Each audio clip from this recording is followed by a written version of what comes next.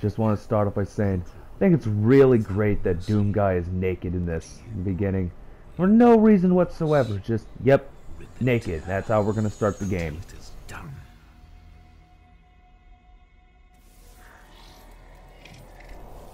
These are my first impressions of Doom. Where is Doom Guy's dick? We've been waiting 23 years for graphics like this, and you skip on the tallywhacker?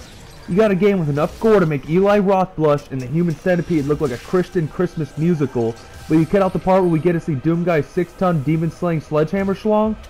What, no Easter egg where he runs into Duke Nukem and the Duke takes one look below the waist and his sunglasses shatter in shock and you see his cheeks turn a bright crimson in embarrassment of his own endowments?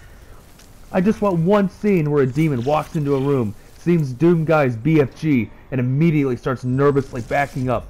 Little trickles of fear sweat running down his face as Doom Guy runs up to him, grabs his dick at the base like the hilt of a claymore, and beats the poor Belland's skull in with this blasted sex pistol like he hasn't eaten in 3 days, and the demon's brain is holding the last bag of chips. Doom Guy's dick is a hammer that not even Thor could lift. Speaking of dicks, am I the only one who thinks this looks like the Iron Giant plowing some Martian badge? It's just so mesmerizing.